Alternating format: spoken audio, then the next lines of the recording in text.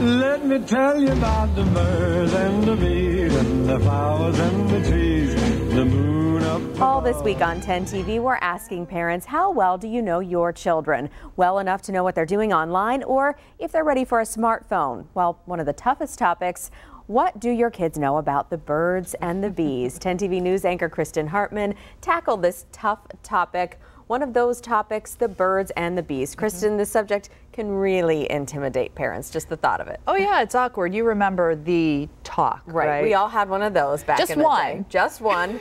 Very awkward. Yes, it was very awkward. I was in about 5th grade. I don't know how old you were. About the same. Yeah. Well, things are different these days. I spoke with a doctor at Nationwide Children's Hospital and an adolescent medicine nurse, and what they're saying is the talk is really a conversation that evolves over the years. It's not just one talk, and it starts young. And this is supposed to be something, the key being age appropriate. So it's not necessarily one talk or once a year. This is something that happens over the course of, you say, from the time they're a toddler. From the time they're a toddler, yeah. If a kid asks, well, what is that?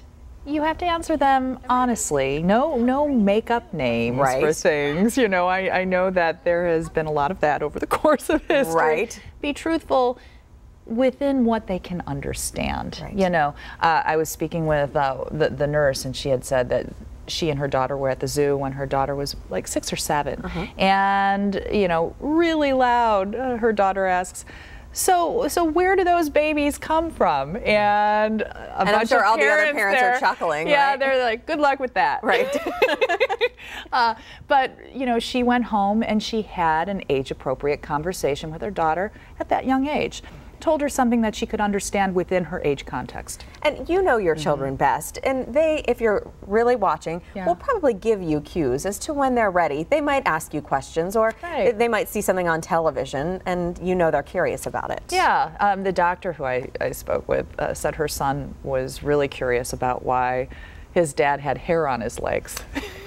One of those things, one of those things, a toddler asking that, and she had an appropriate conversation with him. So I think, you know, for me listening to that, I thought this is so different from what I came up with. Absolutely. But I really, you know, I think it's something that you can buy into, because then it doesn't loom large over you as some intimidating thing. It's just something that you develop a relationship with your kids as kind of guiding them through. Sure. And I think it makes sense. Well, thanks for doing the hard work for us, Kristen. We're going to be taking notes next Wednesday. All right, next Wednesday. Right, we have a lot of ground to cover all this week, from cell phone secrets to what kids may be hiding online. Join 10 TV all this week as we help you get to know your children. Plus, head to 10tv.com/knowyourkids for quizzes and tips from the best experts in town.